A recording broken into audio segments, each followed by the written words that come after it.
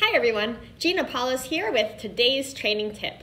It comes from my new book, Change Your Ways, 199 Reasons Why It's Just Not Working Out. To you, Apple is a type of phone. Apples are for eating. Apples are an ideal no-brainer diet snack. They curb hunger for hours. One reason is that apples are high in fiber, in particular soluble fiber, which has even more power to kill the appetite than fiber in general.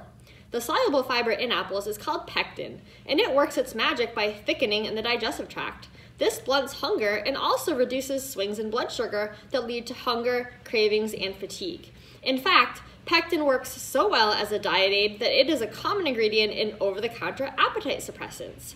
Try snacking on an apple between meals or 30 minutes before meals to reduce your caloric intake at meal times and lead to effortless weight loss. For an even more sustaining punch, add some peanut butter, almond butter, or sun butter. For more tips like this, be sure to check out the link in my profile section to find this book on Amazon.